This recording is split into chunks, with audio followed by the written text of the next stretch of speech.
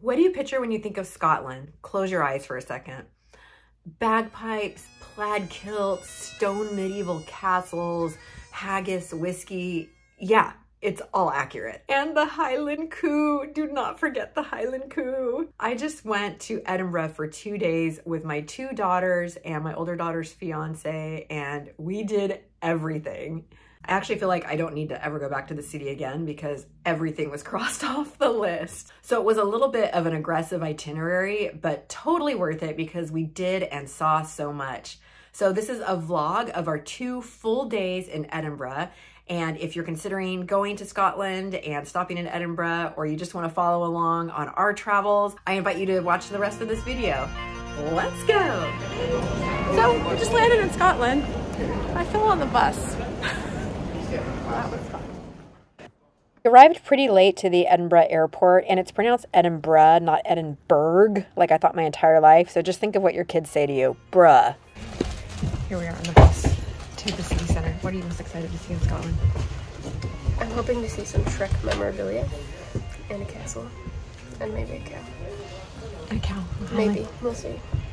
We got dropped off at the city center and had to figure out which way to go, but we're just awestruck by the architecture already just at this bus stop. We had about a 10-15 minute walk from the bus stop to our hotel, which was fine, except it was already midnight, so we were dragging. Here we are in Scotland. Washing my clothes because they said they had... No, don't show my underwear. It just looks like clothes. I am a washing machine. They said they had laundry services here, so we all ran out of underwear. But it's $3 a pair to have them serviced. So here we are. We had pre-purchased castle tickets, which I recommend because they were sold out for that day. So we did have to get up and get walking across town. Just a random, 15th century church. It was really hard not to get distracted by the architecture and attractions along the way. Pretty much everything in Edinburgh is located on this walkway called the Royal Mile, which culminates in the castle, which you can see there in the distance on the hill. It's got all the shops, all the restaurants, all the attractions. It's busy, booming, and fun. The castle was built on Castle Rock, and some castle has occupied this space since the 11th century. We were delighted to find out that we had arrived at exactly the time that they were doing the Royal Gun Salute to mark the arrival of His Majesty the King to the city of Edinburgh for Royal Week. AKA, they were launching cannons over the city, and it was super cool. On top of the castle grounds, they were offering free whiskey tastings, and this was a honey whiskey. 350 is 2050, and 100 mils is 825. Sweet. Oh, what's it called? It's a tablet. Tablet. It's a fudge tablet. It's delicious. Not chewy. Flaky. Flaky. Fantastic. Very good. Very good. It's like eating brown sugar. Everywhere you looked were plaques naming historic royals. We waited in line to see the crown jewels, but of course no recording was allowed. And then into the royal apartments where every fireplace was bigger than the last one. Green means go. The UK is so smart. It smells so smoky in here. Whoa. Look at all those bayonets. What are those? Bayonets? Swords. The Great Hall was certainly impressive with its display of weaponry. There were so many different buildings you could go into at the castle, everything from showing what the prisoners' quarters would have been like to art displays. We could have spent hours and hours here. Apparently everyone else agreed because there were tons of tour groups and visitors there. It started pouring rain, so we had a quick bite inside the Castle Cafe and had some chutney and cheeses. Our next stop was Ross Fountain, which was a downhill walk from the castle, about 15 minutes, through some beautiful gardens. As you can see, the sun is now out, but a second ago it was pouring rain. I think I still have water droplets on my glasses. Don't know if you can see them. The Scottish weather is very confusing. Also, it was not supposed to rain today, so we all left our raincoats back in the hotel, and we've been rained on 4 times? 4 or 5 times, yeah. Yeah. The fountain did actually have beautiful views of the castle up on the hill behind it, and it's painted blue not due to rust or exposure to the elements, but rather in the style of how it was originally created in the 1860s. This is what they think it would have looked like back then. We waited our turn along with the other tourists to get our photo, and I thought it turned out nicely. Okay, we're having a what? Iron brew. At the Ross Fountain at Edinburgh Castle. We're doing the most Scottish thing ever, apparently. Oh, that's like an orange cream soda. An orange cream soda? Yeah. That's nice, right? Like, I feel like a jelly bean. what the? What is that? I'm strong now. On our way back up the hill to the Royal Mile, we happened to see the National Gallery with free admission, and Cordelia and I are such art fans, we decided to power through the downstairs exhibits while Cole and Helena waited. They had all kinds of Impressionist, Renaissance, and even some older works. Back on the Royal Mile, we wanted to get tickets for the Scotch Whisky Experience, but they weren't available for an hour, so then we just walked around the mile a little bit.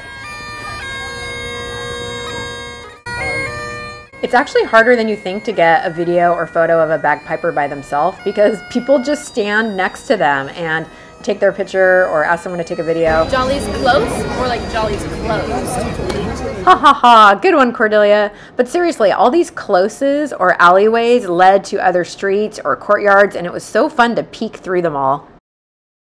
We mooched about the souvenir shops full of Highland cows and, of course, all of the plaid and tartan patterns you could imagine. And then it was our time at the Scotch Whisky Experience. I would recommend booking tickets in advance, just given our experience of it getting filled up quickly. It was a super interactive display and going through different rooms and experiences, learning how single malt Scotch whiskey is made and how the different regions produce different flavor notes. We all got to select which kind we wanted to try, and I was stuck with Islay because they all chose something else. But I think I made a really good choice because I ended up really loving mine and loving the peaty, smoky flavor of the one that I had. So we walked through this room with the largest display and collection of Scotch whiskey in the world, owned by Diageo. And then we got to actually sample our whiskeys. Helena was not a big fan. Cordelia thought it maybe could grow on her. Glasgow is our lowland whiskey. This wheat. Cole wanted to go to a pub older than the United States, and at 1719, this one certainly fit the bill. I'm having a banana old-fashioned.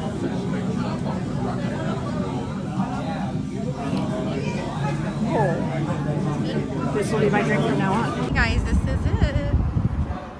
This is Victoria Street, aka Diagon Alley. Just around the corner, about a 5-minute walk from the Royal Mile, is what is supposedly J.K. Rowling's inspiration for Diagon Alley in the Harry Potter series, which is Victoria Street, and notoriously the most photographed street in Scotland. We got there after most of the shops were closed, so I would recommend going a little bit earlier in the day. But the street is so cute. I mean, look at this. I get why it's so photographed. We walked up the many flights of steps to the top of Calton Hill, which is a hill overlooking the opposite side of the city, so you can see the castle in the distance here.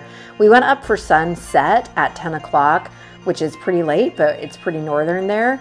Although it was so cloudy, we couldn't really see the sun setting, but we could see the lights come on in the city, and the views were still really cool up there. One quick note about the weather, we were prepared for it, so we were fine, but it was very windy, and we had done some research and saw that that was one of the elements of the Scottish weather, so definitely recommend a windbreaker. It was pretty cold, even though we were there in the middle of the summer. Cole and Cordelia, take an action shot walking in front of Arthur's seat, and don't stumble, Cole. That was done in one take. It's pretty good. Also on top Calton Hill is the Scottish National Monument honoring war heroes, and it is modeled after the Parthenon. Kind of random to see this Parthenon type structure up there, but it was pretty cool. Day 2, let's check on our drying underwear and socks. Still not dry yet. Okay, we missed breakfast yesterday morning because we got a late start, but baked beans for breakfast? Stewed tomatoes? What is this? Okay, sausages, I know what that is. Bap? Looks like a hamburger bun. We asked the hotel concierge to call a taxi cab for us to go to Swanston Farms. After a 20-minute cab ride, we were there for the sole purpose of seeing Highland cows. Okay, Cordelia, what are you excited about? Cows. Swanston Farms actually has a golf course and village and little restaurant, and close to all of those, just a short walk away, penned in, they had some of these Highland cows. And they're so renowned because of their long, woolly hair and the very endearing way it falls over their face and covers their eyes. I mean, look at that face. They're so fluffy. Remember what I was saying about the wind? Yeah, anything where I have the audio up, you're going to hear that wind blowing. It was so windy. Anyway, it was super cute to see them in the pen here, but the real attraction, reason we came to Swanston Farms, was we had heard you could hike in their public lands, get a beautiful view of the city, and maybe see any of their cows that were roaming the hillsides. The challenge and mystery of this event was we didn't know where they were, and even when we checked in with the restaurant, they weren't sure where the cows were currently. And so really this was an adventure, and we weren't sure if it was going to be successful or not. What do you see? Cows. But we found them! I'm here next to the Highland cow.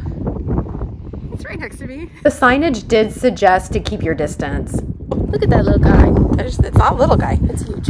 Yeah. And then there's one. And then there's Scotland. I mean, Edinburgh. There were only a couple here and they didn't have the big horns, so we kept walking until we found, do you call it a herd if they're Highland cows? I don't know, but a group of a bunch more cows with the big horns, the iconic big horns.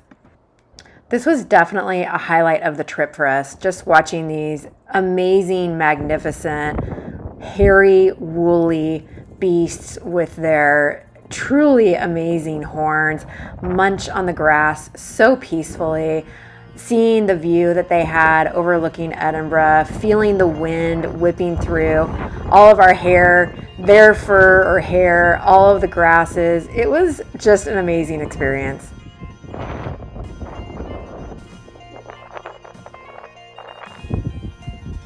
It's really useful.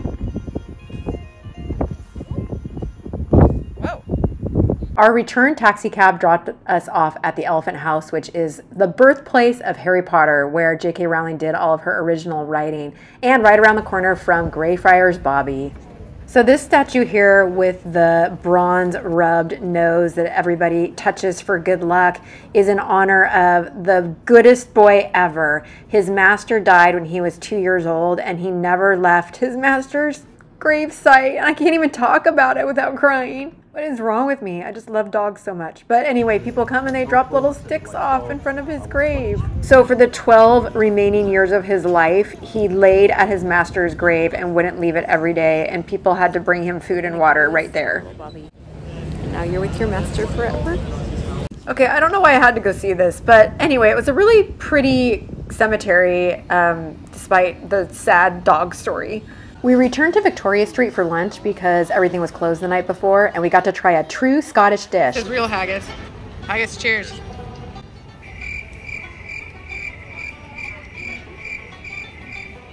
Pretty good. It's interesting. Like sausage or what? It's like meaty couscous. Meaty couscous? It was raining by the time we were done with lunch, but that was okay because today we ignored the weather report and brought our rain jackets anyway.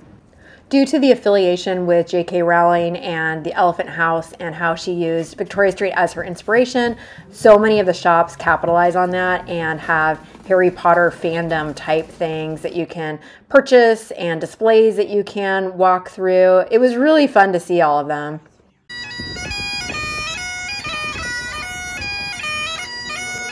Back on the Royal Mile, we walked through the Tron Kirk Market, which features local artisans, and flipped through to see if we could find our specific tartans. I was looking for the Ross family for my grandma's side.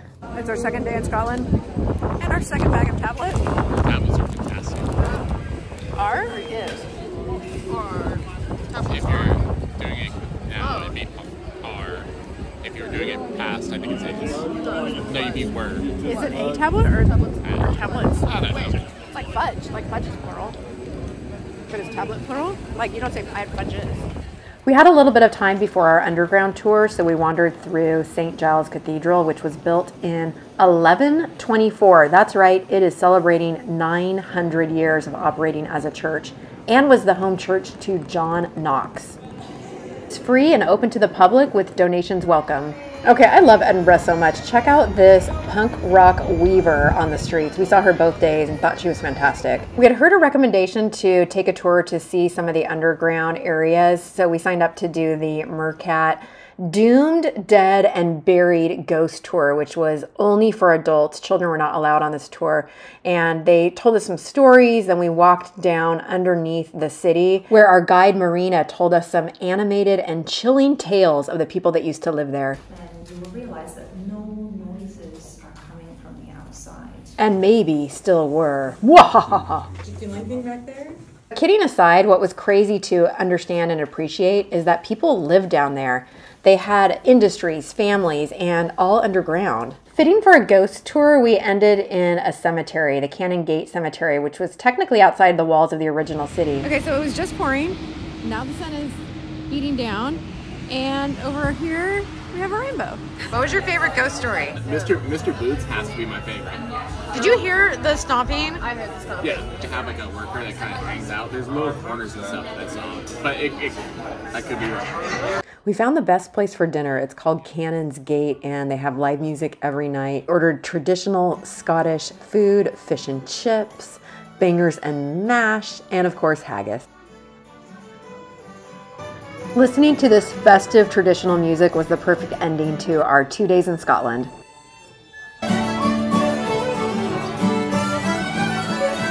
Here it is, sunny. Here it's pouring rain. Gotta love Scotland, right? The next morning, we had one last attempt to dry our socks and underwear. Then we loaded up our suitcases and walked back to the church where we had been dropped off 2 days ago. Thank you so much for joining our vlog of our 2 full days in Edinburgh. Please consider subscribing if you enjoyed this content, or me, or my kids, or my daughter's fiance. Okay, that came out sounding really strange. But just subscribe because it's fun and we're fun and we'll have fun together. Okay, but if you like the vlog style, here are some other ones so you can keep watching and have fun, and I'll see you in the next one.